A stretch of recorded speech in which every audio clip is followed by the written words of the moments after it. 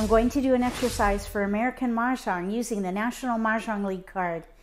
This exercise is called random pulls. The reason I call it that is because we're going to simulate a dealt hand by selecting random tiles. The purpose is to practice identifying the strength in a dealt hand, which is the first step to picking a hand.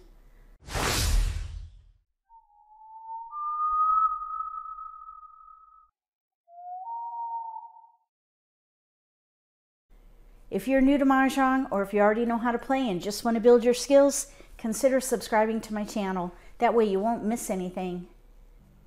We're going to do 3 random pulls, and we'll alternate between being the dealer and non-dealer. So we'll get 14 tiles, then 13 tiles, and then 14 tiles.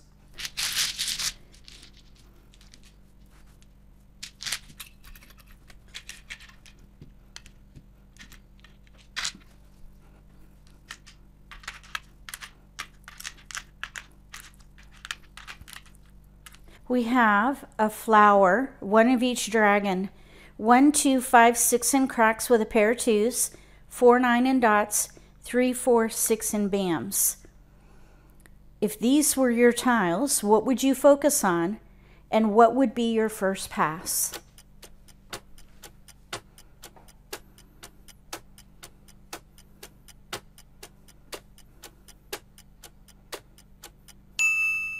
If these were my tiles, I would start right here, the pair of 2s. American Mah Jongg is a game of multiples. So I would start here and then look at the rest of my tiles and keep tiles that can be used with the pair of 2s. I would probably keep the dragons just to see what comes through, because we do have some potential for a year hand. We also have some potential for evens. That would leave 1, 5, 9. If we were to play 2, 4, 6, 8, we have a gap, no 8. So I would not focus on probably the 6. These 6s probably would go. Since we have no 8, the 6s are not going to be helpful, but the 1 could be helpful. Since we're keeping 1, 2, 3, 4, maybe the 5 could be helpful. So 1, 2, 3, 4 of some kind. The 5, there's a big gap between 2 and 5, so probably I would pass the 5 so that I'm not passing like numbers. So that's where I would start with these tiles. Target the 2, see what comes in. And I wouldn't pick a hand, I would gather 1, 2, 3, 4. Look for a potential here to use these dragons, whether it be 1, 2 dragon or maybe a year hand. If you would do something differently with these tiles, write it in the comment section below with pull 1.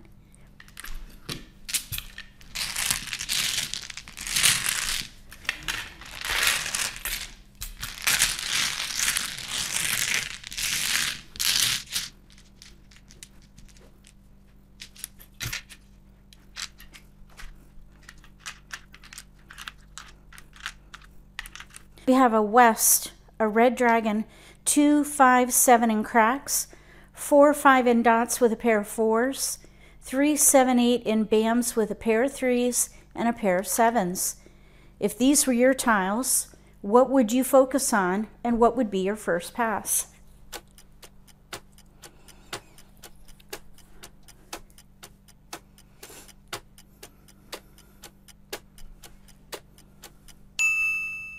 If these were my tiles, I would focus on the multiples, but they're not going to all go together.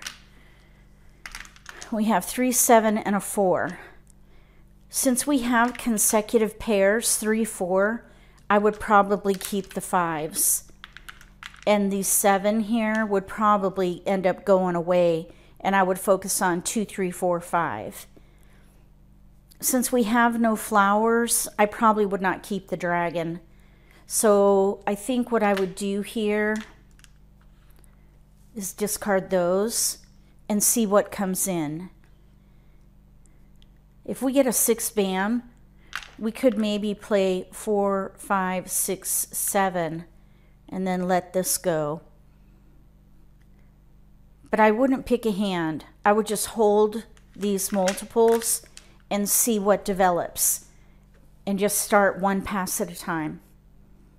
If you would do something differently with these tiles, write it in the comment section below with pull 2.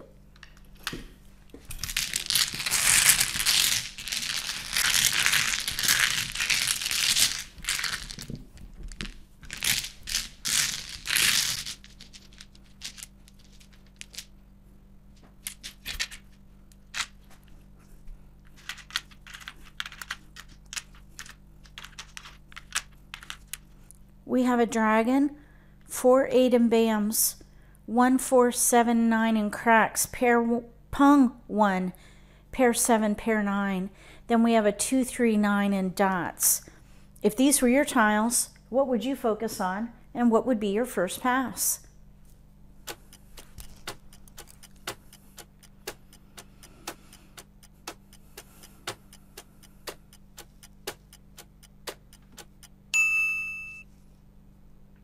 If these were my tiles, I would focus on probably odds in one suit.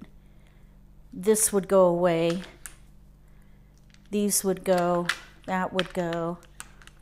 This would go. I would just keep all odds and then probably pass those 3 tiles. Although I wouldn't want to be left with 2 4s. So I'd probably pass one of the 4s so we have a good start on the next pass. For here, I wouldn't pick a hand, I would gather. We could maybe play the first hand, but we don't have the 3 and 5 in cracks. We could also maybe play 1 9 with 3 5 7 in the middle. We have a itty bitty start right here on 3 5 7, and I would just keep that because it's odd. I would just keep all odds and see what comes in. If you would do something differently with these tiles, write it in the comment section below with pull 3. When you first get your dealt hand, arrange the tiles to get the lay of the land. I like to arrange them in this order: jokers, flowers, winds, dragons, and then the suits in numerical order. So dots, bams, and then cracks.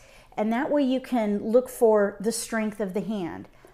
The strength of the hand will either be something with multiples, so target pair pung if you have them, or you can target the predominant pattern, which will be one of the categories on the card. And then set aside your discards so that you can begin to develop the hand. If you like this video, give me a thumbs up. If you haven't subscribed to my channel, consider subscribing. Click the little gray bell if you do. That way you'll get notification for when I post new videos and you won't miss an opportunity to learn a new strategy or pick up an insight to the game that could give you an advantage at the table. Between now and the next video, may all your picks be keepers.